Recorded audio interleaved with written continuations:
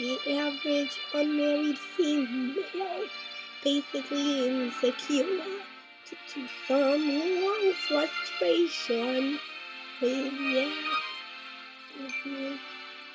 psychosomatic symptoms difficult to endure, affecting the upper respiratory tract. Oh, in other words, just for waiting around for that plain little band of gold, a poison can develop a cold. You can spray her wherever you figure the streptococcus like.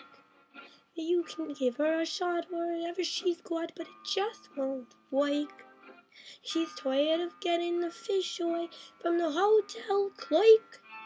A poison can develop a cold. It says here, female remaining single, just an illegal friend. On a lot of tendency,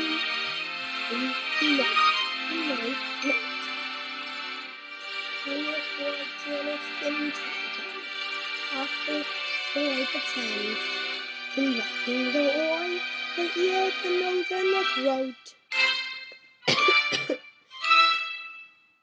In other words, just from wondering whether the wedding is on or off, a poison can develop a cough.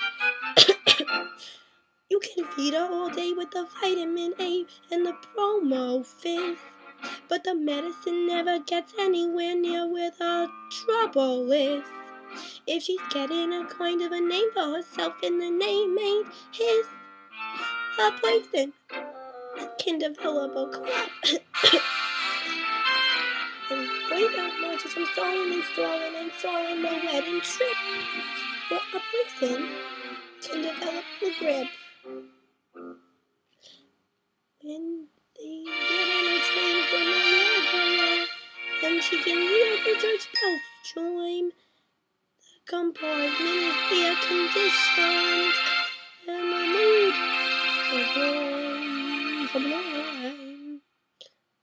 Then they get off at Saratoga for the 14th tour. A poison can develop a grip. La post-nasal grip, with the sneezes and the sneezes, and the soreness that's really a pip. From a lack of clean property, and a feeling just getting too old, a poison can develop a bad cold.